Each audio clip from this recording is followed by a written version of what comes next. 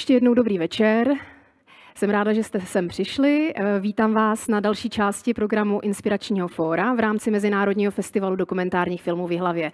A budu mít za chvilku velkou čest vám představit americkou teoretickou fyzičku a hlavně astrobioložku Saru Imari Walker, která si pro vás připravila přednášku, v níž se bude věnovat hypotézám o vzniku života a možnostech života ve vesmíru. Tomuto tématu, pozemskému a možná i mimozemského života, se budeme z velké části držet i během našeho rozhovoru. Já jsem Lenka Vrtišková Nejezchlebová, jsem redaktorka deníku N, věnuju se rozhovorům a popularizaci vědy. A myslím, že můžeme, já nevím, jestli Sára je připravená, abych vám představila Sáru. Dobrý den, ahoj Sáro, hezký večer. Slyšíme se? Yes, I can. Tak dobrý den, ještě jednou dovolte, abych vám představila americkou fyzičku a astrobioložku Saru Imari Walker, která si připravila asi 20-minutovou přednášku. Chci říct, že mě tohle na dálku baví. Pro obě z nás je to, myslím, poprvé s překladem a takhle na dálku živý rozhovor, takže případně omluvte nějaké nedokonalosti, které se během toho můžou udát. Ale vlastně mě to baví, protože mám pocit, že Sára je možná někde v raketě, někde na orbitu, nebo možná ještě někde mnohem dál, Sáro. Ale ve skutečnosti jste kde? I'm in Arizona. Tak tam je aspoň vesmírné středisko. Not quite in outer space. Yeah.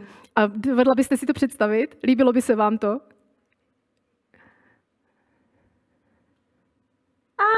I think I'd like to go to space at some point. It would be fun. With a proper environment in space would be lovely. Yeah. Tak mi slibte, že až budete ve vesmíru, tak spolu taky uděláme na dálku nějaký rozhovor. I think that would be a great idea. Dobře, tak jo, tak já za chvilku předám slovo Sáře, jak jsem říkala, její 20-minutová přednáška, na kterou navážeme rozhovorem. A trochu to uvedu. Existuje život někde jinde ve vesmíru a jakou by mohl mít podobu? A co když jsme se už s mimozemským životem někdy potkali, ale nepoznali jsme ho?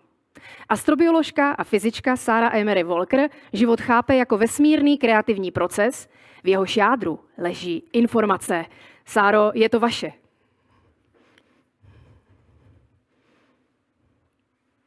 Thank you so much. I'm delighted to be here. And I do actually think the translation's kind of fun because it makes me feel not just like I'm in space, but a little bit alien. So maybe it's appropriate to the talk. So thank you so much for having me. I wanted to start by talking about, the big question about alien life is we really want to know whether we're alone in the universe. And of course, when we think about the possibilities for life, we think about how big space is. This is a picture of the Hubble Deep Field. So each point of light in this photograph is a galaxy. So there's thousands of galaxies in this one photograph. And of course, when we look out at the night sky, that is just representing a tiny point in our night sky. So we think that there's probably billions of galaxies out there, and each galaxy has billions of stars, and each of those stars most likely has planets. So it seems that likely we're not alone in the universe because there's billions of possibilities.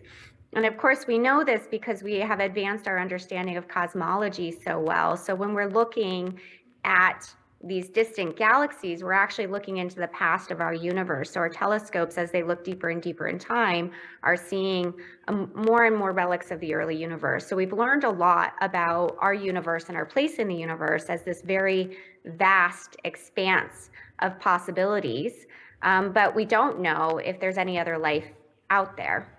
And in fact, the only planet we know of that has life is our own Earth. Which is obviously a very special world. So even in that vast set of possibilities, so far we know of one planet with life. So most people will want to make arguments that life surely should be out there in the universe, given all the possible locations it could exist. But I think since we only know one example of life, we really can't assume that we must not be alone in the universe? We actually don't know the answer to that question. And part of the reason that we don't know the answer to the question is because we actually don't know what life is, and we don't know how to look for it. And so without having a confirmation about how easy or hard it is for a planet like our own or any other planet to give rise to life, we can't really say with any certainty whether we're alone or not. It could be that those billions of possibilities are not enough because it takes trillions of tries. So I'm really interested in understanding what life is and also how we can understand the origin of life process itself. How does life arise in the first place? So we really can think more critically about what are the possibilities for life in the universe and how we might think about the places where we could look for it. So this question, are we alone, I think is really the critical question we want to ask when we're asking about alien life. But we first have to ask a sort of more critical question, which is what are we? What are we actually looking for? And part of that question is just what is the fundamental nature of life? We obviously, recognize that we're life and that we're surrounded by life on this planet. But so far, we haven't seen that feature. We haven't seen life anywhere else. And so we really need to ask real basic questions about what the nature of that is and what life is.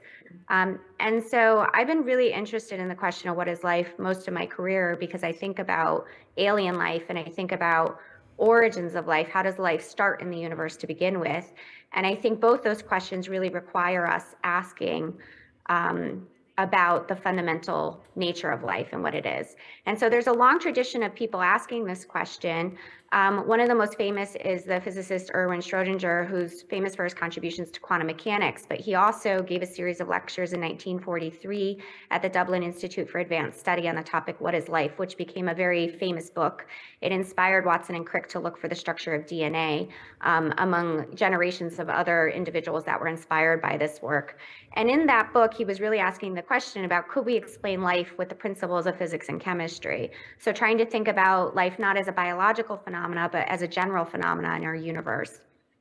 And many people have asked this question over many generations. Astrobiologists are very interested in the question of what is life and usually take the approach of trying to define it. And so I really love this example from Carl Sagan, where he lists the sort of qualities we associate to life. So you might think of life as being things that reproduce, or things that eat, or require energy to maintain themselves. And so these kind of definitions are ones that you might find in an introductory biology textbook. But Carl Sagan, was quick to point out that those kind of definitions are so broad that they apply to things we might not consider to be life.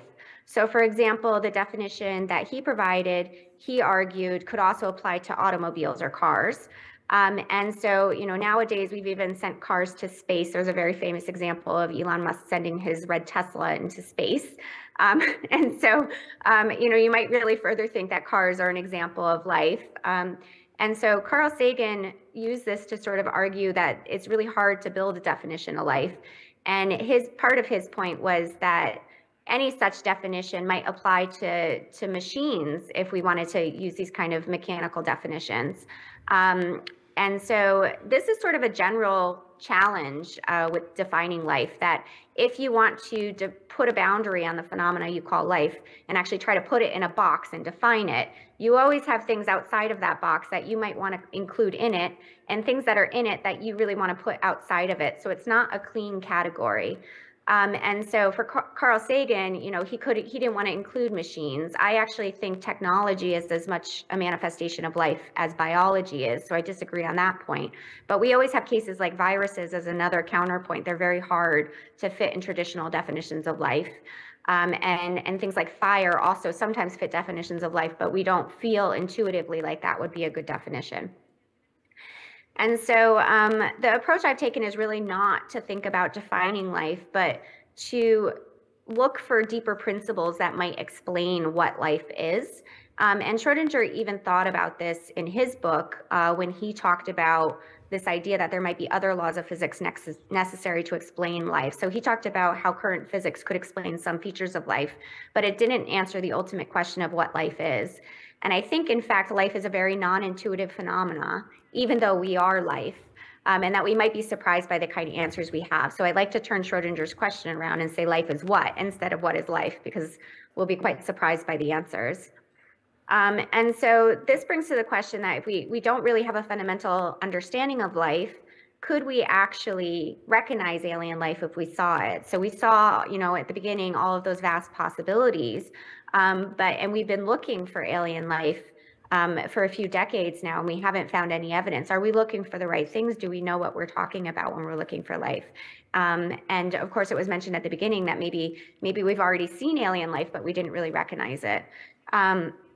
So I've been really interested in this question. So there's a lot of Hollywood or other, film industry renditions of aliens. So this is a Dalek, from Doctor Who, which I was trying to find, interesting aliens to talk about, and I guess the word Dalek is related to a Czech word, Daleko.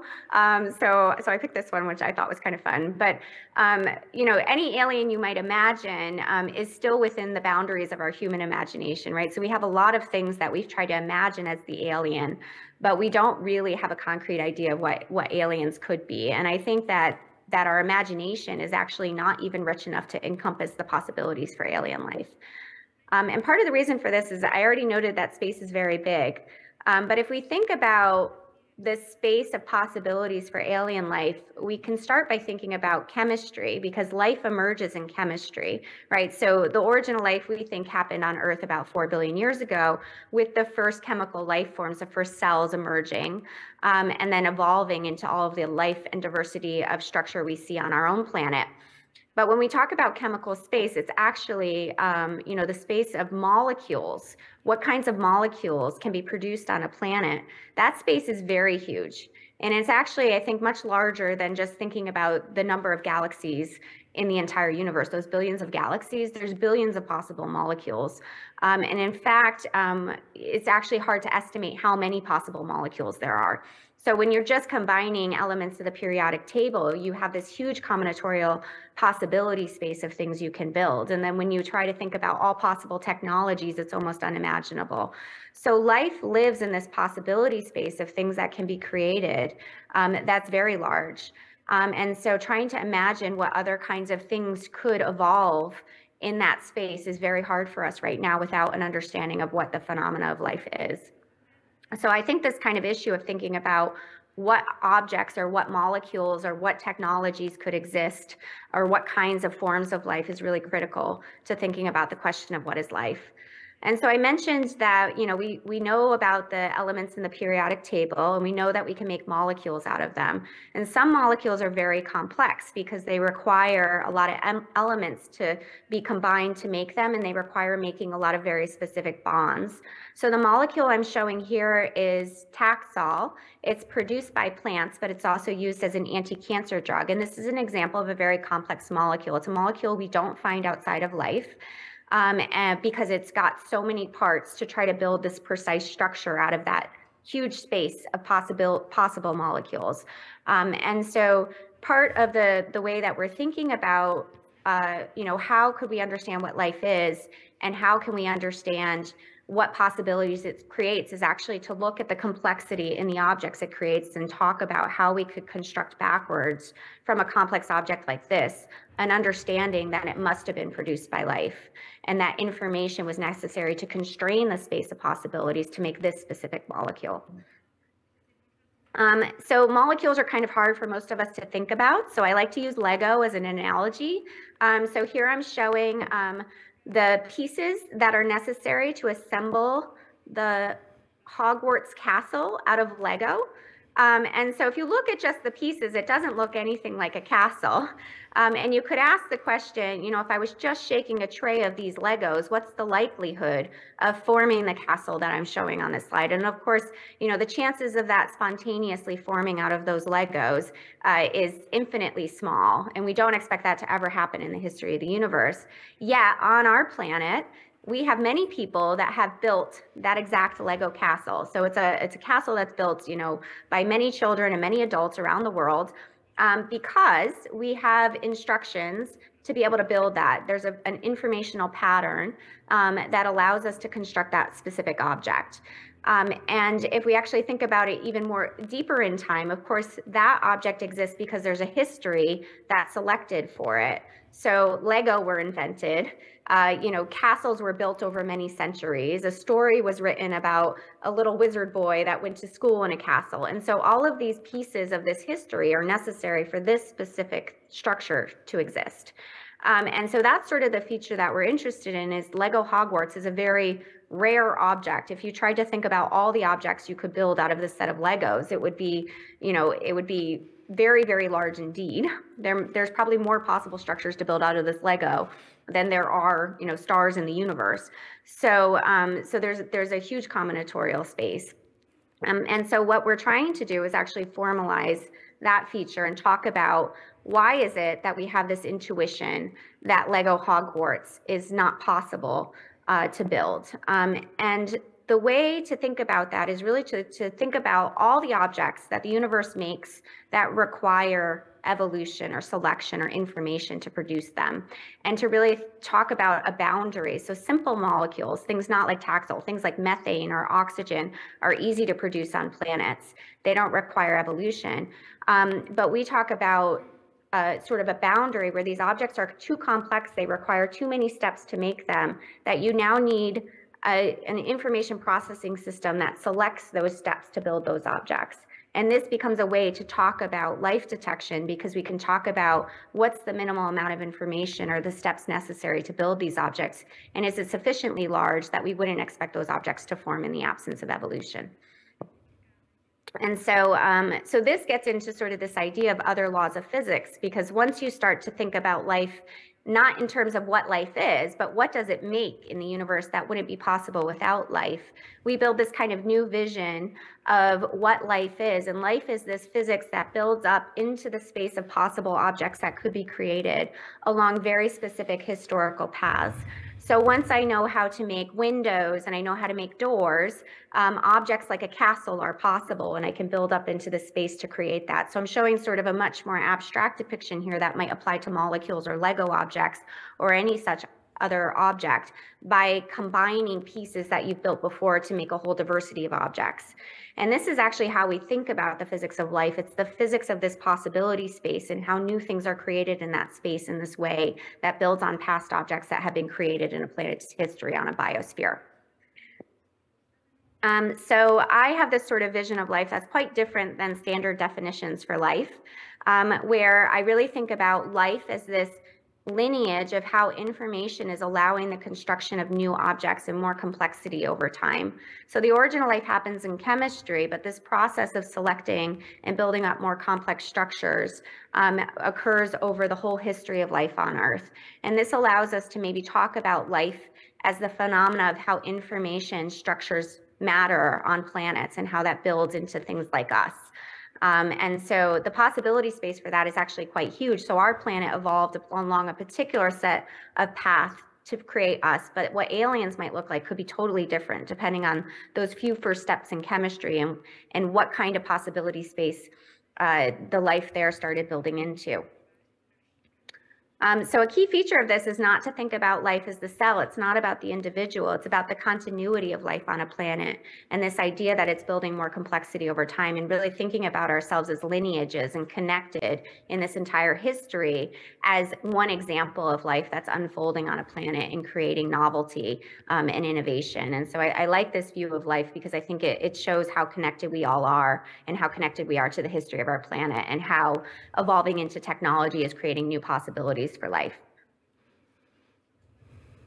So for the last part of my talk in the last few minutes, I just wanted to talk about how we could discover alien life. And so most people have an idea that we're going to go out into that universe of possibilities of galaxies and planets, and even in our solar system, we have many places like Titan and Enceladus that are moons of Saturn, or Europa that's a moon of Jupiter, that we might want to go and look for life.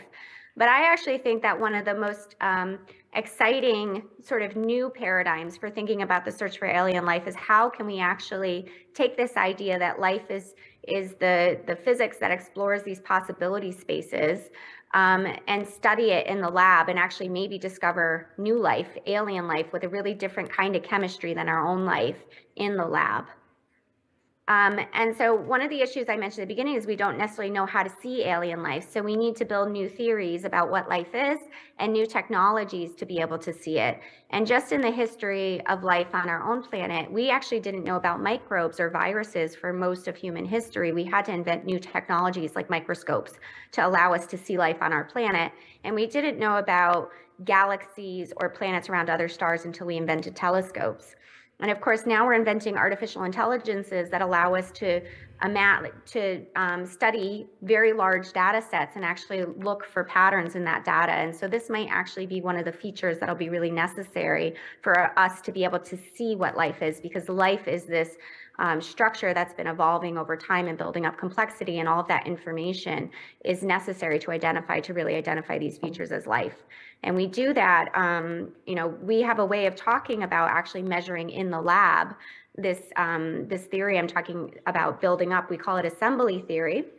And for a molecule, if you look at the way a molecule is built up from elements, you can actually look at those features in a measuring instrument in a chemistry lab called a mass spectrometer. And so we actually have a way of measuring this sort of evolved complexity of objects in the laboratory that might allow us to do experiments to be able to test for it. And the first way that we were thinking about doing it is actually for life detection off Earth by looking at data from biological systems on Earth, abiotic systems, things like meteoritic samples. And NASA had sent, blinded samples that we actually didn't know their origin. And this work was done in my collaborator Lee Cronin's lab, where they were actually able to show that if we look at the molecules that life produces, we don't see, we see molecules with a value of the minimal number of steps, what we call the assembly index. How hard is it to build them? Above 15, but we don't see any non-living samples producing that. So our conjecture was if we go to another target in the solar system, like one of the moons of Saturn or Mars or a different place, and we use this mass spectrometry technique, this way of measuring this in the lab, and we find molecules that are of this very high complexity, this high assembly of more than 15 steps to make them, they would be suggestive that there was an evolutionary process on that planet to produce them, that life was there. So this is sort of a life detection mechanism that allows us to detect life independent of what kind of chemistry it has, wherever it is in that chemical space of possibilities. We don't have to make assumptions about the chemistry that it's using, just that it's chemistry that requires a system that has evolved information to be able to produce that specific molecule. And then, going back to the big picture at the beginning, part of the reason we understand the history of the universe is because we built these very big international collaborative experiments. One of them is the Large Hadron Collider at CERN, which simulates the Big Bang. If we're looking at the evolution of life on Earth, we might also want to build a big experiment to try to look at the possibility space for chemistry. So what is sort of the Big Bang of the origin of life? Well, it would be, how does life emerge out of a planetary chemistry when a planet is exploring that possibility space? So we are trying to develop a theory experimental collaboration to actually search this chemical universe in the lab using artificial intelligence and automated technology to be able to do very large chemical experiments, sort of like the international collaborations that we've done in particle physics in the past to look for new physics. But here we want to do very large chemical experiments to look for new forms of life based on a physics that explains what life is. And these are just, I like this one because it's really fun to look at. So we want a video to end on to imagine the possibilities of life. This is an oil droplet experiment also done in Lee Cronin's lab. And these are little mixtures of just a few chemicals that look like they become alive because they display these very rich behaviors. And so one of the things that we're doing is really trying to test these theories and ideas to be able to say if we could detect when these kind of systems become alive, and are they different kinds of life than the life that has evolved on our planet. And so with that, I'm going to conclude, and I will thank my amazing lab, and I'm very happy to join a discussion now, and thank you so much for having me.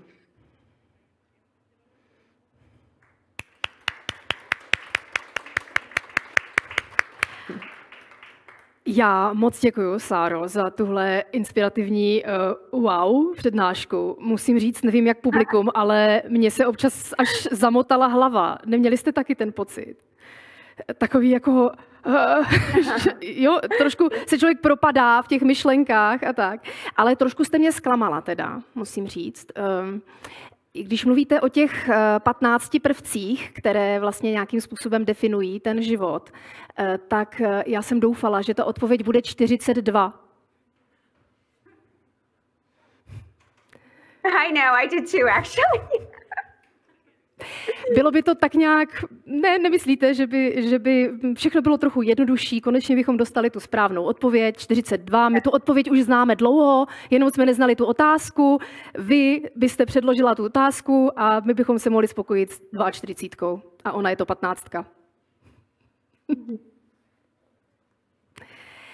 Já se zeptám, mě by zajímalo, Sáro, sama jste o tom mluvila, že tenhle pohled na možný život ve vesmíru mimo naši Zemi je ve skutečnosti velmi neintuitivní, vlastně to, o čem mluvíte. A to, z čeho se mi zamotala hlava, je právě to, že člověk to nedokáže úplně jako pojmout. Jo? Kdy vy sama jste udělala nějaký jako switch ve svém přemýšlení, že jste najednou tu abstraktnost dokázala zachytit konkrétně ve svých myšlenkách?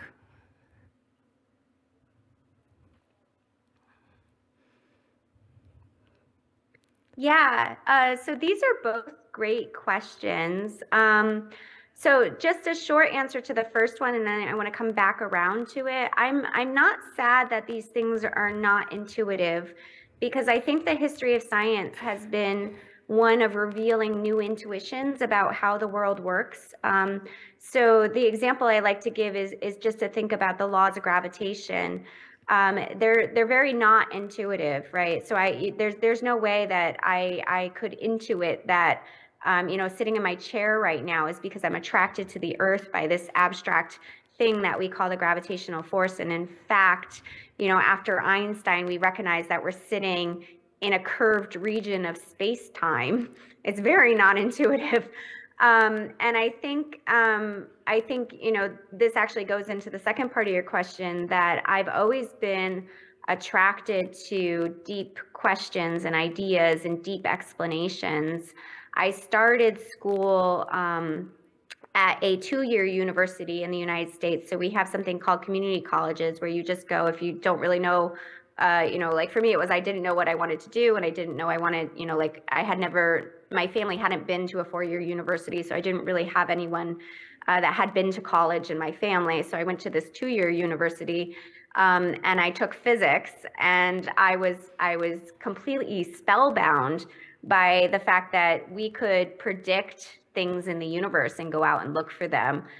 So the example there was this idea of magnetic monopoles. So if you take a magnet and you cut it in half, you always have a north and a south pole. And so theoretical physicists had predicted that you might find an object in the universe that was only a north or only a south pole.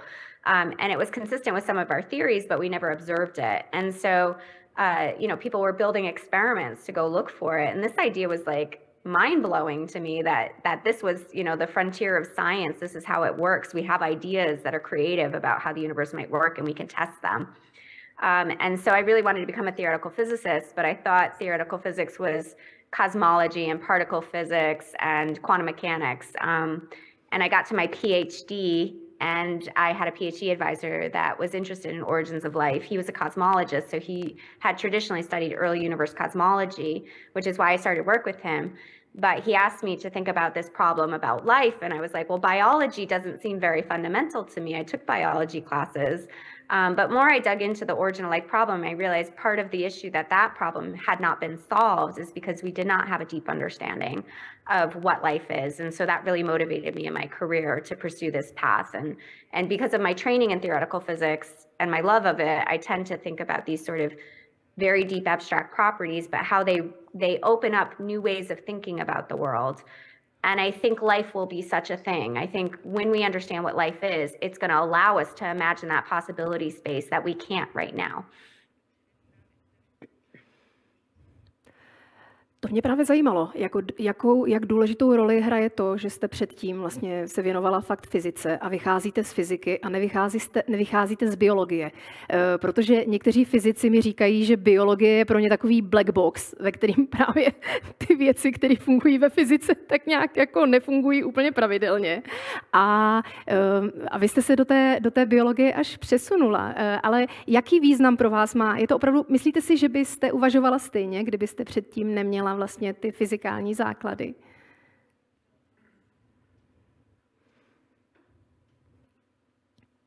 I don't think I would argue in the same way if I wasn't trained as a physicist, because I think the ways that we think about the world are very reflective of our training.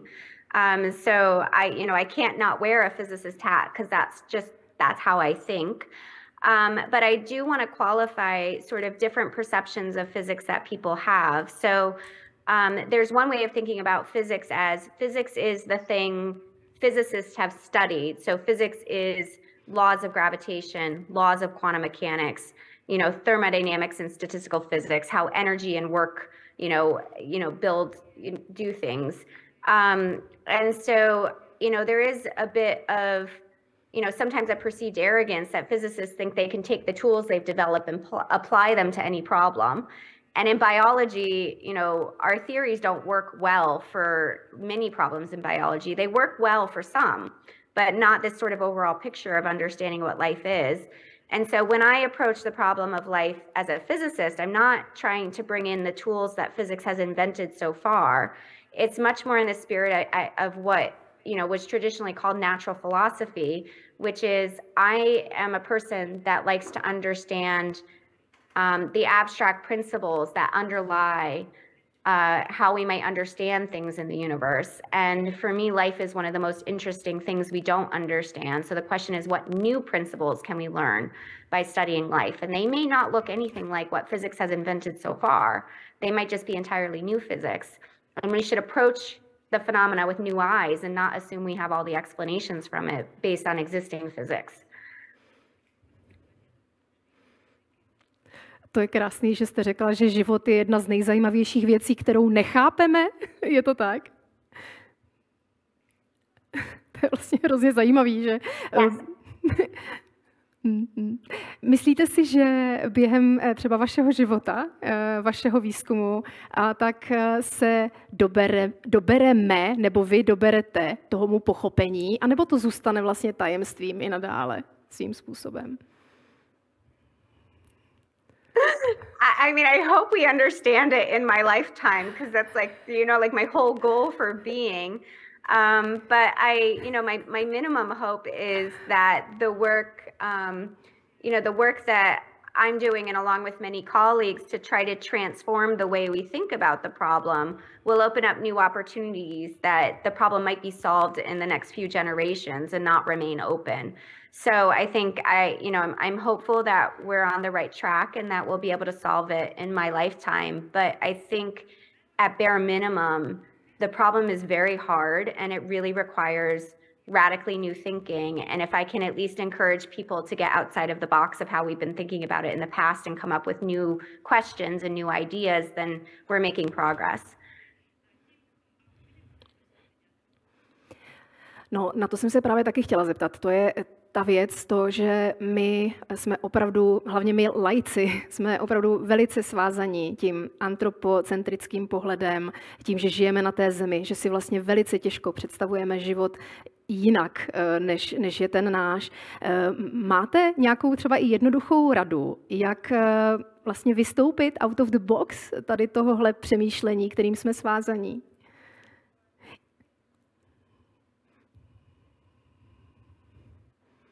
I don't know if I have simple advice, but I guess I can talk a little bit about my own creative process, which is, to look at the things that we understand, but recognize that, it's not a complete picture. So sometimes I like to make an analogy that, all the little pieces of things we know are part of a mosaic almost. So you imagine like a little blocks you put together to build a big picture. And it has holes in it, like there's some things that we don't understand yet. And if we if we rearrange the pieces, the parts that we know, and we look at them slightly differently, we see like a whole different kind of story emerge. And so I'm interested in the things that are there that we already have a lot to understand, but we haven't been looking at it that way. So I like to flip ideas on their head and try to think in new ways that way. And so I think thinking about aliens really requires that, because you know, in English, the word alien really means other, things we don't understand, you know, not just extraterrestrial. And so I think there's this kind of implicit in the assumption of alien is this thing beyond our comprehension. And I think that we really need to think in new ways to really understand what is it that we're talking about when we say that. And it requires a lot of creativity. So I find a lot of enrichment in my work from artists and philosophers and people outside of science, because I think they think quite deeply about the nature of life in ways that haven't been brought into scientific practice yet.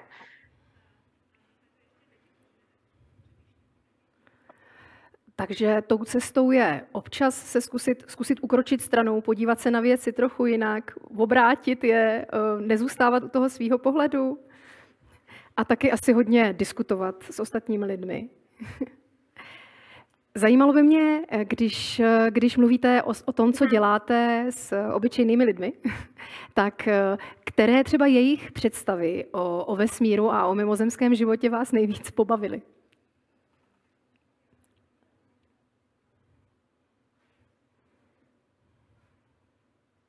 Yeah, I like to play with ideas a lot, and I get inspiration from everywhere.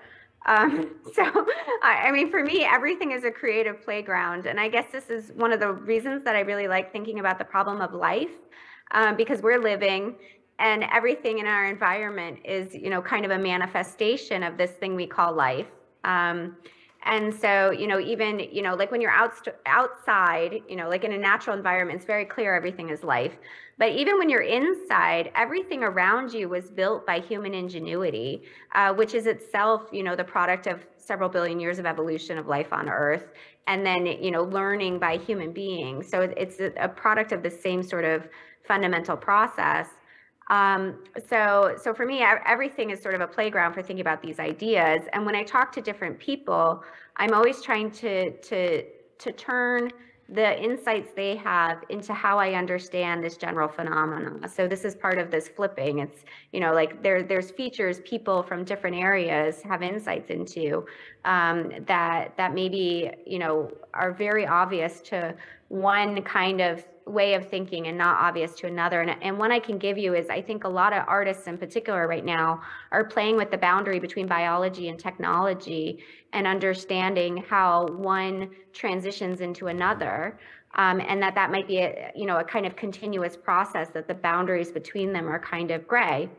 And but if you go into, you know, academia and a traditional biology department, you know, none of the biologists would think that technology is a manifestation of an evolutionary process, or that technology is as much life as a biological evolved object. But if you go to complex systems group, you know, they're studying technology as evolving all the time.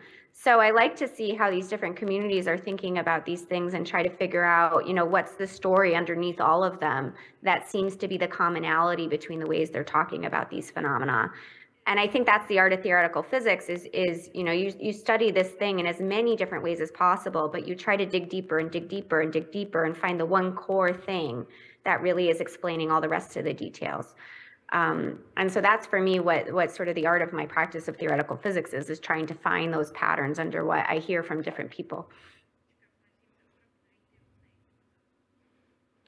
A vzpomínáte na nějaký okamžik, na nějaký moment nebo setkání, které vám hodně proměnilo úhel pohledu? Yeah, I think I've been shifting it right along, but I did organize a meeting in 2015. It was called Reconceptualizing the Origins of Life, and it was held at Carnegie Institution in Washington, D.C. And the whole idea of that meeting, that conference, was to try to have new ways of thinking about what the origin of life is, and in particular to bring in more abstract ideas, more theoretical principles about how we could think about it. And that meeting was actually the one that I started my collaboration with Lee Cronin, who has this big experimental chemistry lab, and he was trying to build experiments to search chemical space for the origin of life. And we had kind of similar ideas about what life is. So I think that was probably one particularly transformative moment. But I think the thing with thinking about life deeply in this way is you get to new ideas all the time. I don't think I have a static picture of what life is, and I don't think I could hold on to it and have made as much progress in my career as I have, because I'm always willing to change the way I was thinking about it. So the thoughts themselves are a constantly changing and evolving structure as we're learning more, as we're figuring out how to do experiments, as we're getting more data about how to test the theory. And so the theory itself is being built through this process of just doing the science. And I'm continually surprised by how weird life is. I always say life is what, and we're going to be surprised, but I'm surprised on a daily basis about thinking about this, because it is really different and not like ideas that we've had in the past about, what how the universe behaves and what it does, and fundamentally what it's about. And so some of the new insights I think are really fun. Je zábavné, jak o tom mluvíte, a úplně vaše nadšení jako kdyby proudilo tady do nás, přestože jste daleko v Arizoně. Ale právě ta schopnost nezůstávat rigidně u nějakých myšlenek, které už jsem obsáhla, pokračovat dál, pořád zůstávat v dynamice, v tom vývoji, ve schopnosti měnit pohled na věc a tak, to chce přece hroznou energii. Odkud to berete? I think I love the creative process. I mean, it's kind of, it makes me happy to come up with new ideas. And I particularly like the non-intuitive ones. So I'm really attracted to ideas that feel very new, particularly if I think they explain something. And so this excites me when you have a new insight, and it really drives me to try to push myself further. And in particular, when I share those with other people, so like one of my favorite things is, sharing an idea that someone immediately, understands why that is an interesting idea, but it's not something they thought of before. And those kind of moments, I like, they're like, it's almost like a natural high for me. It's like, it feels really good. So I guess the creativity, and I also have I have amazing colleagues and amazing students, that I work with, and there's just so much energy because they're so excited about the ideas and discovering things and understanding more about ourselves and what we are and our place in the universe and the power of new ideas in transforming our future. So I think all these things really resonate with how I think about it, because I think there are new things to be discovered, and I think knowledge is transformative as far as what it can do for the way we think about ourselves and the potential we have in the future for what we can create and how we can understand where we're going, as a global, civilization. So all those things I think keep me very motivated. I mean, it's hard work, but it's also very fun and exciting. Yeah. Kdybyste si představila, že tady máte plný sál malých českých 10letých dětí, dovedla byste jim, kdybychom byli ty děti, říct svými slovy tu vaši hypotézu o té podstatě života, jak vlastně je konstruovaný? Dokázala byste to říct, kdybychom byli děti? Vysvětlit nám to?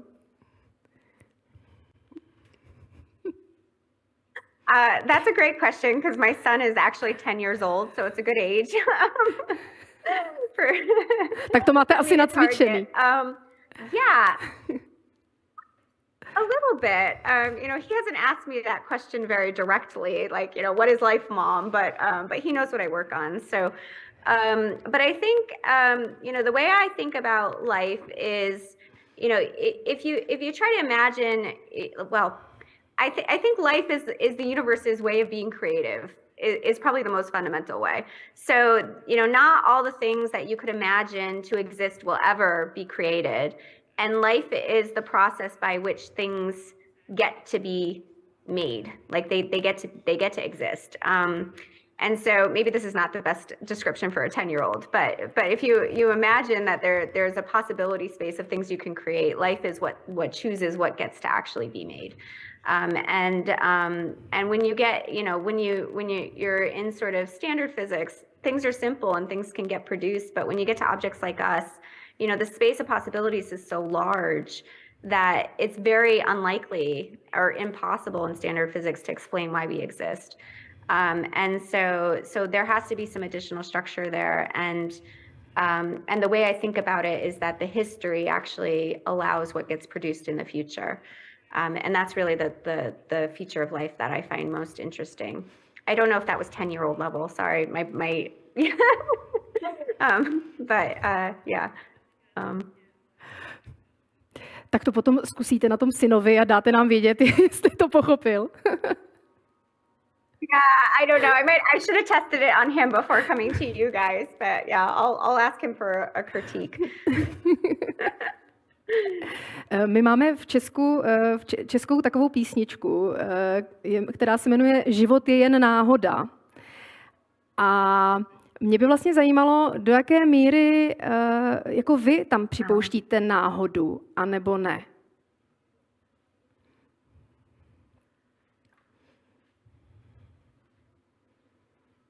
Yeah, I don't think life is a coincidence. I think that life is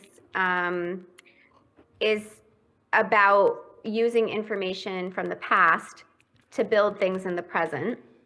And so there's this sort of the history determines some features of things, right? So we can't, we're made out of cells because cells evolved billions of years ago. So that's not coincidence, but I do think that there is a genuine mechanism that appears in life that doesn't appear in the rest of physics about novelty. Like, where do genuinely new things come from? And it seems that life does sometimes get very creative and produce things that you might not be able to predict.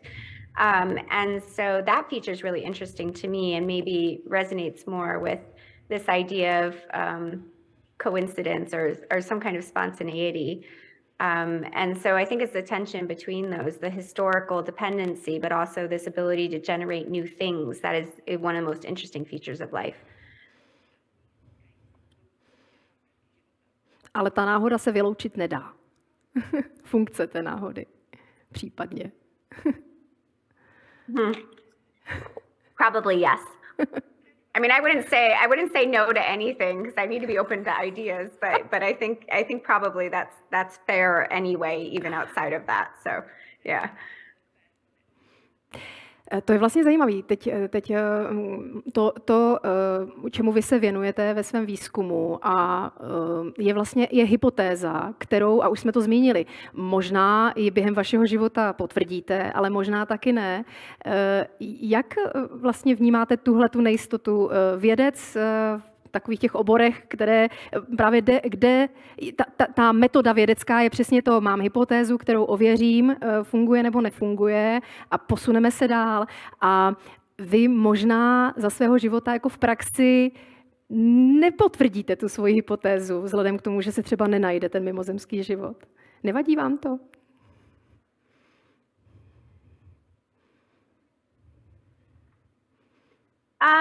It's not necessarily a problem because I think, I think that's just the nature of science. So I think if you want to be a scientist, you have to accept you might not find answers to your questions. And actually that part for me is one of the more exciting things about doing science. So, most people I know that are scientists, especially ones working at the frontier of what we know, and myself included, like part of the excitement and thrill is the not knowing. And the constantly not being sure that you're on the right direction, like that's kind of, like, I guess we're thrill seekers in that way. It's not quite like, like jumping out of an airplane, but it gives you a kind of certain, excitement about the work you're doing to have that uncertainty. But I think, hypotheses are, and testing hypotheses is obviously core to the scientific practice and being able to make predictions and then validate them. But I think that there's something deeper that I'm actually much more interested in, which is the nature of explanations in science. And so, I can give an example. So I always like to use the laws of gravitation because I think most people understand, gravity as a theory. So gravity as an explanation was developed to explain planetary motion, to explain terrestrial motion, like why I'm sitting in this chair right now, as I gave the example before, to explain why balls roll down hills, et cetera, et cetera. So this theory of motion of gravitating objects actually unified things that happen in the heavens and things that happen on Earth, which was a totally radical idea when, Newton's generation came up with this. So there's a broad explanation for a whole variety of phenomena, and they're all connected by this kind of one very simple understanding. But when you go to make a prediction, it might be that you want to predict, when is Mercury going to be in this position around the sun? And you can do that with the theory, and you can test that prediction. But the validity of the explanation is actually all the pieces coming together and it being coincident with a whole variety of phenomena, not just one hypothesis that Mercury should be here on whatever day. And so when I'm thinking about the nature of life, I think we need a broad explanation for if life is a category of nature, if it's what philosophers call a natural kind, it's not just something we subjectively think is there, but it really is an objective feature of the way the universe works, then there's a broad category of things that would be included as life. And what I view my work as doing is trying to build that broad explanation. When you have that theoretical explanation, that foundation, there are specific predictions you might make.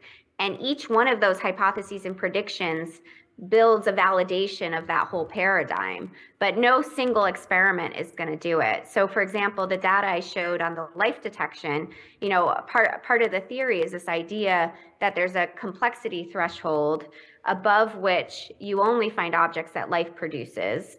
And we validated that for molecules using samples from Earth. Obviously, there will be a lot more refinements on those kind of experiments, but another set of experiments we want to do is to actually demonstrate the origin of life from a chemical search engine, like a robot exploring chemical space. Whether we'll be able to do that or not is unclear. Whether we'll be able to use the same theory to predict what kind of chemistry would arise in a life form on Mars and how that should be different from a life form on Titan is another set of predictions we could make and test. But which of those are actually going to be the ones that actually pan out is hard to say. But I think part of the reason I'm excited about this set of ideas is because there's so many things that you can make hypotheses about and make testable experiments that are all built into the same sort of set of ideas. And that part really excites me. Já vyzvu možná na chviličku, ještě mám tady určitě pár otázek, ale chtěla bych teď vyzvat publikum, jestli náhodou tady mezi tím se vám neurodila v hlavě nějaká otázka. Neurodila. Tak já vás jenom prosím, zkuste popřemýšlet, budu se ptát dál, ale kdyby vás něco napadlo, budeme moc rádi. Já jsem dělala poměrně nedávno rozhovor s jednou českou astrobioložkou, která má ale mnohem víc vklad v té biologii a ona teda ještě zároveň je i autorkou sci-fi, což je taky zajímavá kombinace, protože ona si vlastně některé ty věci jako testuje nebo zkouší, jak by to mohlo být a vytváří si svoje mimozemské světy a civilizace. A říkala, došli jsme k velmi zajímavým věcem, jako právě tak, jak my si nedovedeme ten život představit, protože si ho představujeme v těch našich podmínkách, tak ona to posunula právě na to, že lze pravděpodobně mít život v podmínkách, které pro nás jsou třeba úplně toxické, ale jinde jsou to podmínky, ve kterých bude bujet život, možná i bují někde ve vzdálených galaxiích. Přemýšlíte o tom? Máte nějakou takovou svoji jako oblíbenou představu, jak to třeba někde může fungovat?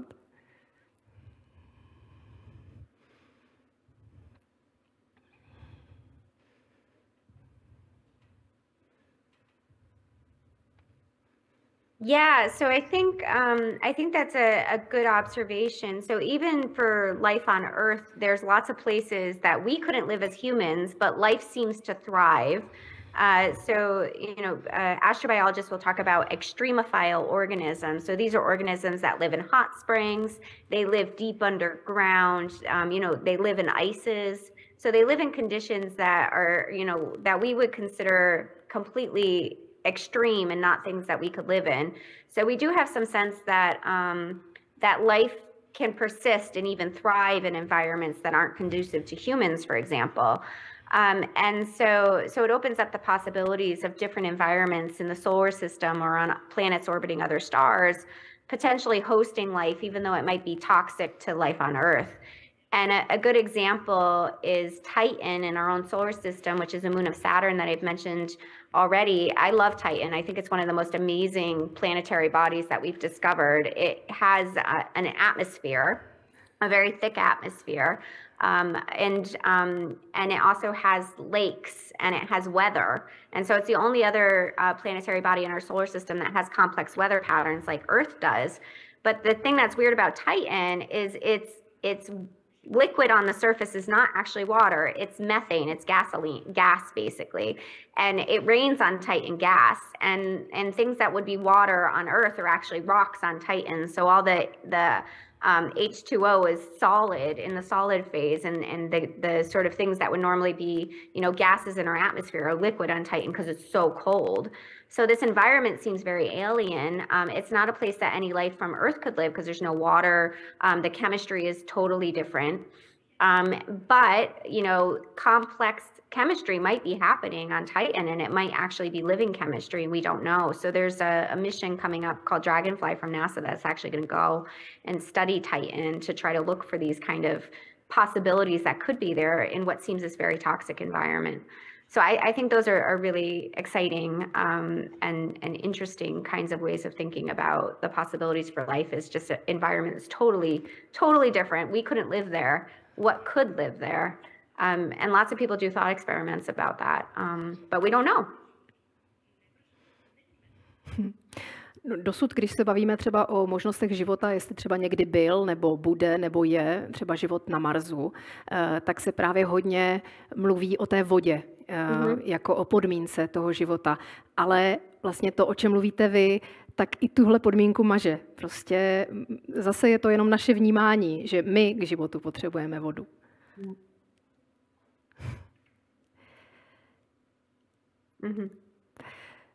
Yes, that's right. Takže je to vlastně ještě je to velký posun. Já, když jsem se takhle bavila s lidmi, kteří právě, které zajímají tyhle ty extrémní podmínky života nebo mimozemské civilizace a tak mám takový pocit, že jejich oblíbený zvířátko je želvuška.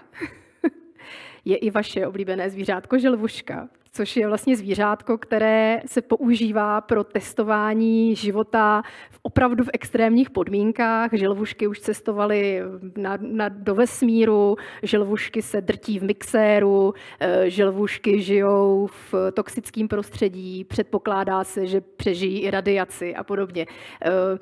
Zajímá vás tohle zvířátko? Oh, right. Mám dlouhé otázky. Yeah, no, it's great. No, it's great. It's funny because, it'd be great if we had a picture of them for people in the audience, but tardigrades are so cute. They're these tiny, you need a microscope to see them, microorganisms, but they look like little bears with many legs. They have a kind of like an alien looking face, but so they're really cute. But the reason that astrobiologists are interested in them is because, they're incredibly hardy, like they're very resistant to environmental stress, to the point that they can survive in space, encapsulated in a rock.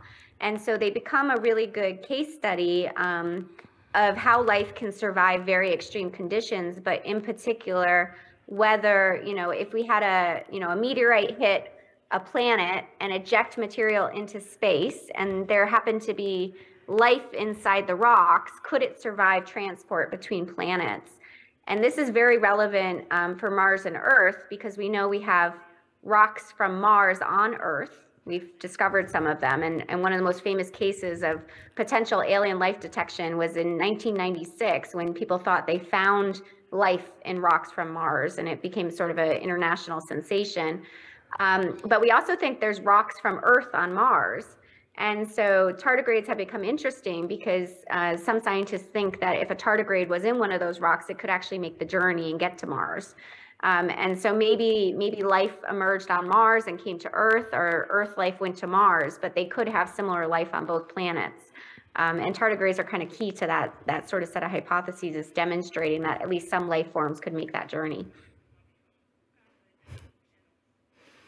Už se mi zase trošku motá hlava z těch představ přenosů života z Marsu. Takže možná jsme všichni Marťani.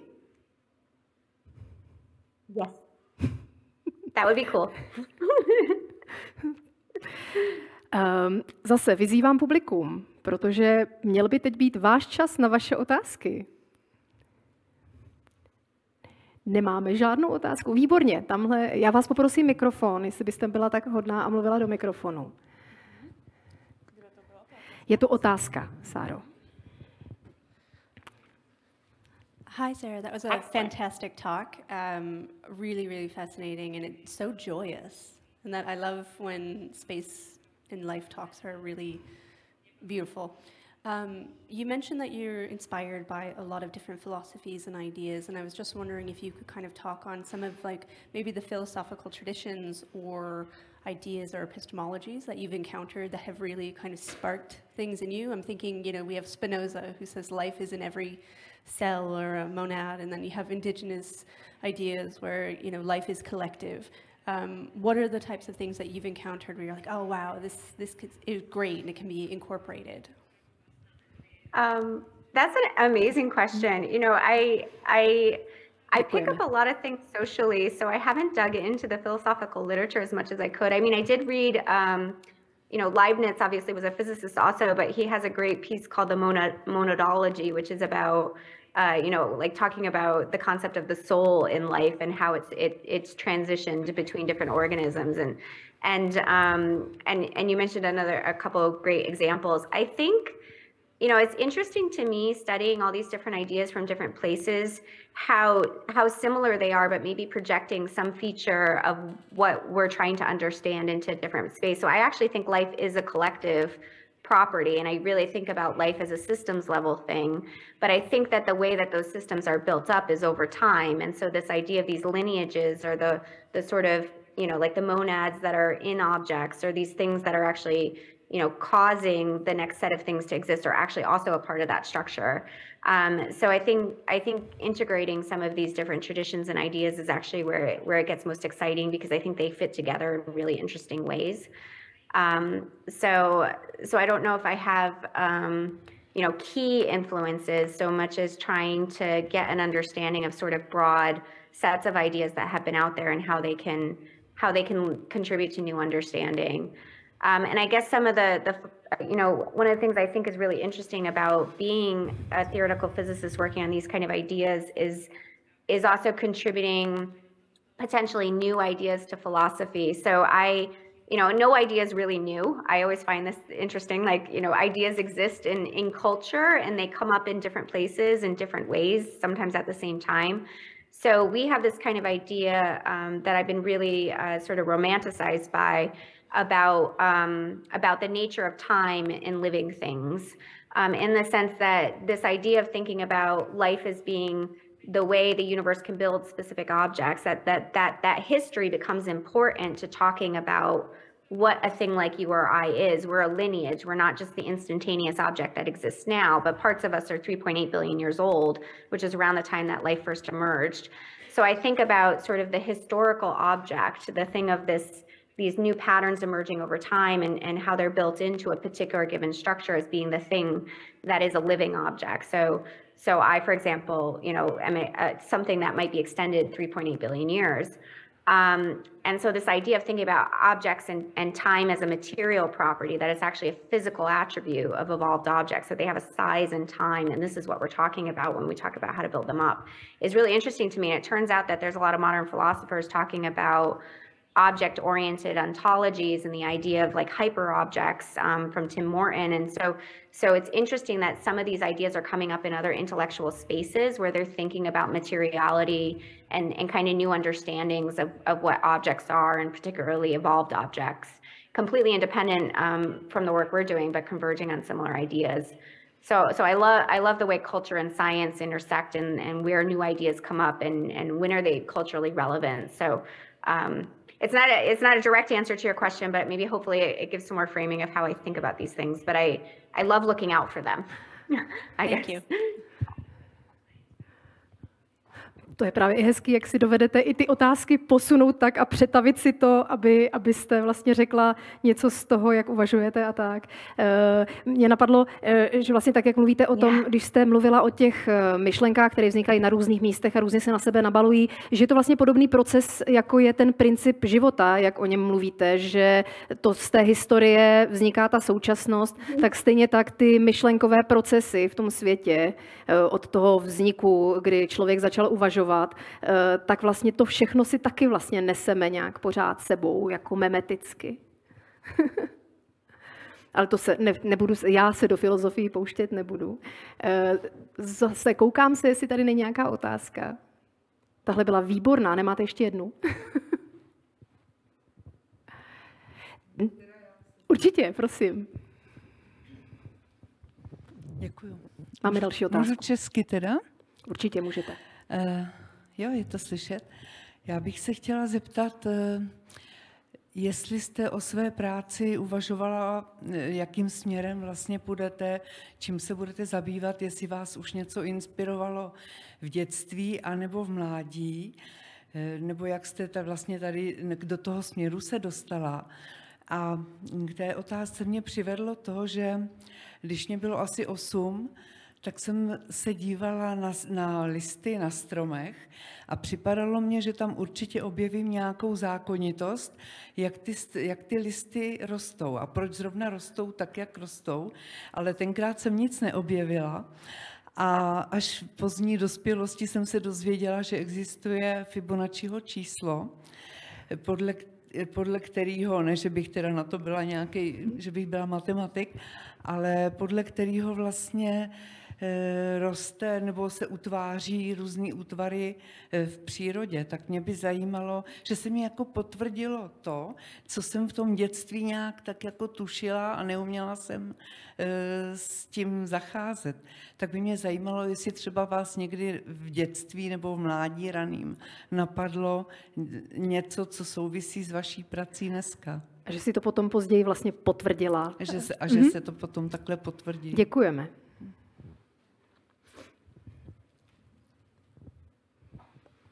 I love your story. That's fantastic. Thank you for sharing that.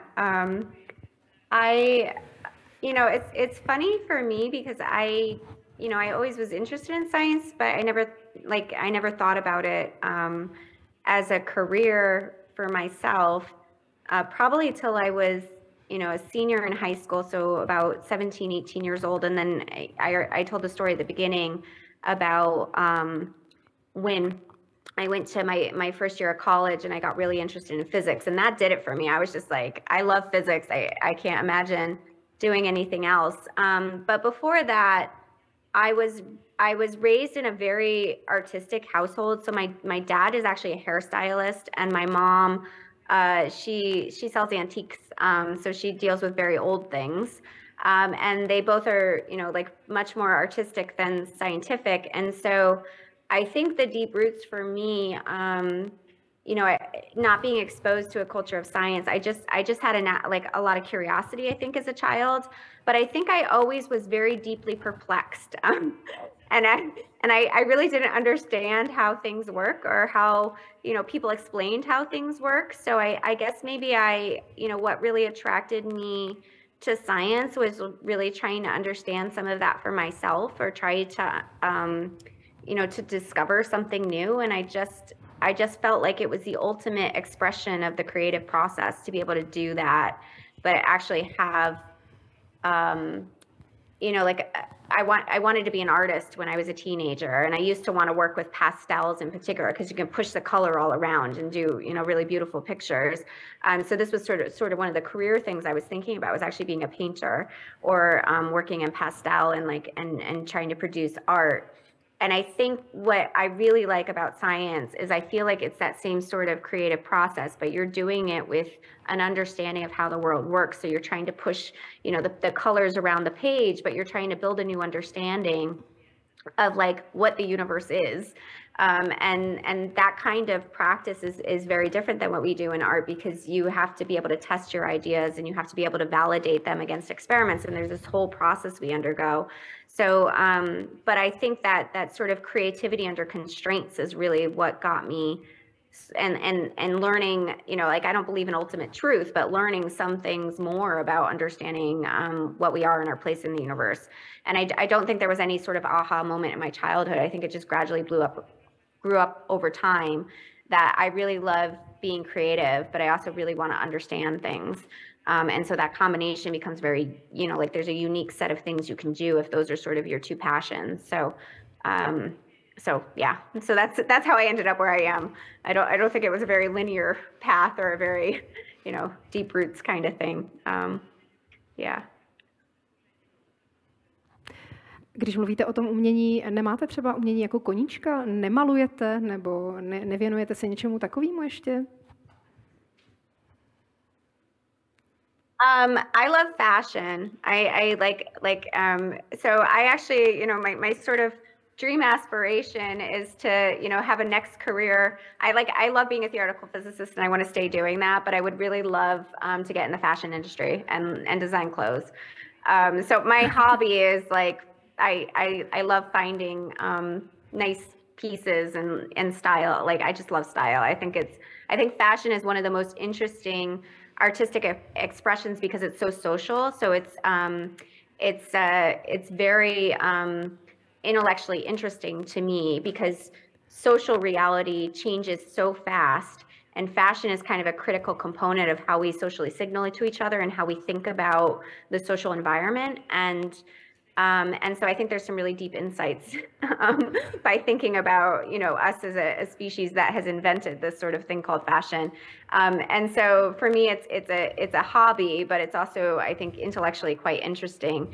And there's this great infographic from Stuart Brand, who is involved with the Long Now Foundation. So they do a lot with long-term thinking, but he talks about the spheres of human thinking and human culture. And so there's nature on the bottom, which is what physics deals with. And then there's all these sort of other spheres that move, and that moves very slow. So our understanding of that is pretty solid, you know, and like maybe the laws of gravitation don't change for a few hundred years before we slightly revise them. But then there's things like economics, which moves kind of fast, and then like the fastest thing is fashion. It's like fashion changes like every day, right? So so I like trying to connect sort of, I guess, slow and deep components of human culture with these sort of fast and dynamic ones, and thinking about the dichotomy and how they influence the way we interact with the world. So I guess that's why I'm so attracted to fashion. I just find it really interesting for that reason.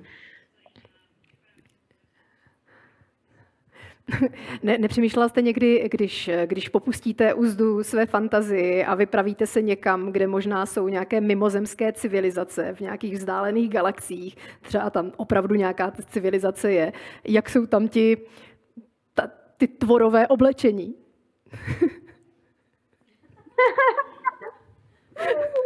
No. But I'd like to be able to. I think that yeah. I mean, I think fashion is typically quite alien, right? So like, you know, some of the most interesting things in fashion are like just completely change our conception of some material reality, and that's exactly what it does. So I think like its ability to probe the alien is already pretty high on our planet. But I like imagining alien fashion is a brilliant thought exercise, and I will spend some time on it, but I haven't quite intellectually gotten to where I'm capable of doing that yet. Yeah. Dobře. Zase vybídnu publikum. Za chvilku budeme končit, ještě tady prostor, využijte ho, protože já se určitě neptám na všechno, na co byste se chtěli zeptat vy. Tak nevadí, já ještě stále mám v zásobníku nějaké otázky. Tak já teďka, vlastně už jsme se toho dotkli, trošku té filozofie. Vlastně když vykročíme trošku jinam od fyziky a od chemie a tak. Jedna z těch zásadních otázek, které lidi řeší a přemýšlí o nich, není otázka vzniku života a toho podstaty života, ale smyslu života. Co je smysl života pro vás?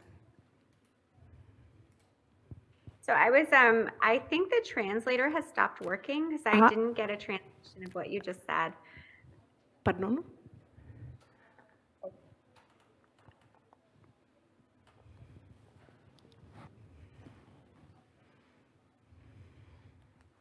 Oh, that's a very deep question. I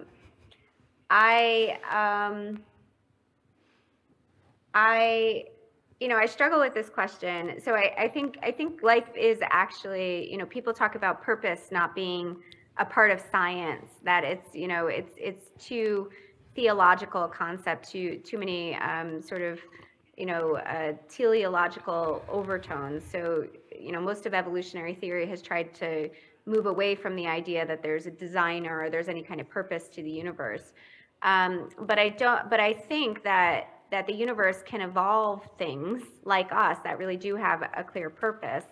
And for me, the purpose is really, it's novelty and in particular, I think, I feel very compelled to try to improve things for the future. Like I really believe in the power of ideas and the transformation they can have on our culture, on our material reality, the things that we actually can do and make. And so I find my sense of purpose as being a part of that process. I'm always sort of mystified by the human imagination, like imagining rockets centuries before we could build them. So I find a strong sense of purpose in trying to imagine what the possibilities for the future are if we find, new ideas that really explain a lot of things and allow us to do things that we couldn't have done if we didn't have those ideas. And so that's obviously also what I think is deeply intrinsic to the nature of what life is doing. And so I also think of life as being very purposeful generally. And that meaning and purpose are really about how we decide to live our life and how we decide to create our own futures, because we do actually have agency and choice in that. And so for me, that's sort of, I feel a very deep sense of purpose in my work. And I also feel a very deep sense of purpose in what life is. And I don't know where that comes from, but I think it's an important clue to the problems I'm working on. Yeah, which might be my bias, but yeah. Krásně, děkujem. Neurodila se otázka, abych nezapomněla se ptát vás, jestli nemáte otázky. Dobře, tak jo, tak ještě tady mám otázku a to doufám už nebude tak hluboké a těžké. Mě by zajímalo, určitě sledujete i sci-fi scénu, čtete možná knížky, díváte se na filmy. Je nějaký film nebo nějaká kniha sci-fi, která pro vás hodně znamená, nebo která se hodně dotýká něčeho, o čem uvažujete, že vás třeba i hodně inspiruje? Jakkoliv si to téma uchopíte, budu ráda.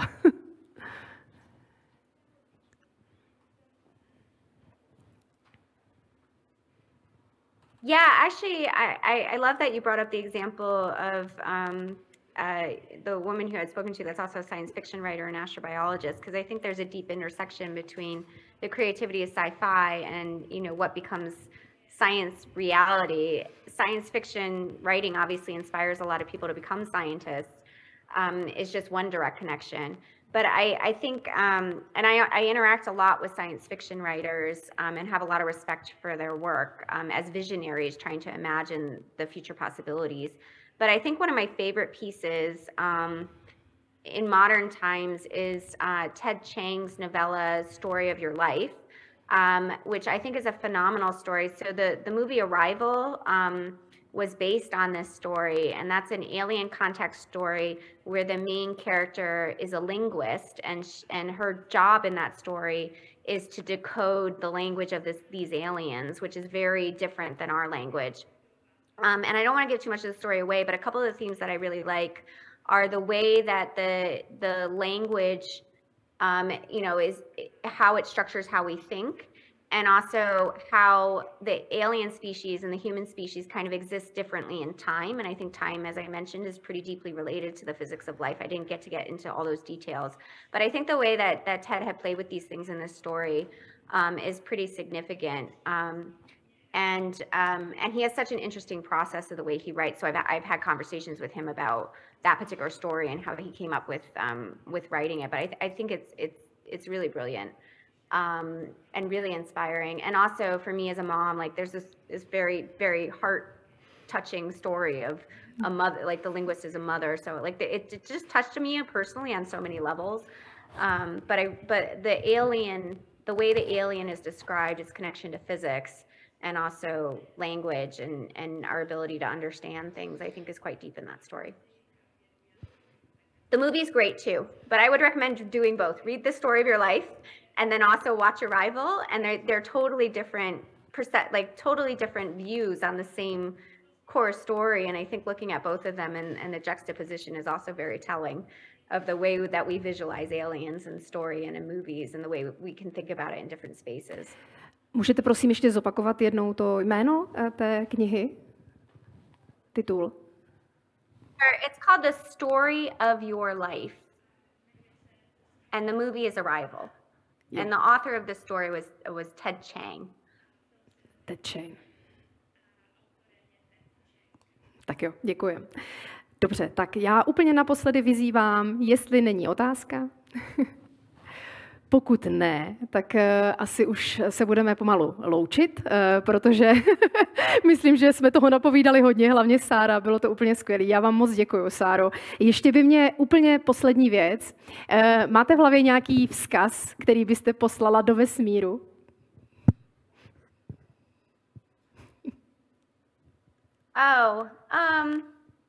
Well, I think since this whole event is about inspiration, I guess it's just you can find inspiration in anything. And I always find this really amazing. I get for my work, you know, my work is all about ideas, but I get them from everywhere, and oftentimes it's like very unexpected what inspires me. And so I find this incredibly enriching and really telling of human potential when we're open. You know, we're open to what's happening around us and letting us kind of guide how we think about things and ingesting new ideas and things. So I guess that's an important one, and the value of creativity, which I think is just really incredibly important.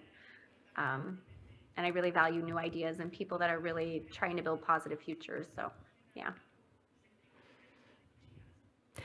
Krása, krásná tečka. My vám, Sáro, moc děkujeme za vaši přednášku, za spoustu vašich inspirativních myšlenek. Já myslím, že inspirací máme teď plnou hlavu a budeme chtít být všichni kreativní a inspirovat se všude kolem. Takže já ještě jednou moc děkuju Sáře Imari Walker za její slova, za její přednášku. Děkuju moc vám, divákům, děkuju za ty otázky, děkuju za pozornost, divákům a divačkám, pardon. Děkuju moc za pozornost. Všichni se s váma loučíme. Já jsem Lenka Vrtišková, Nejezchlebová, budu se s váma těšit někdy příště a mávám i někam nahoru do vzdálených galaxií, kam jsme právě vyslali vzkaz. A jen tu mám ještě malé pozvání na zítřek. Zítra v Inspiračním fóru bude téma voda. A ještě jednou moc děkuju, Sáro, mějte se krásně a děkujeme. Nashledanou. Thank you.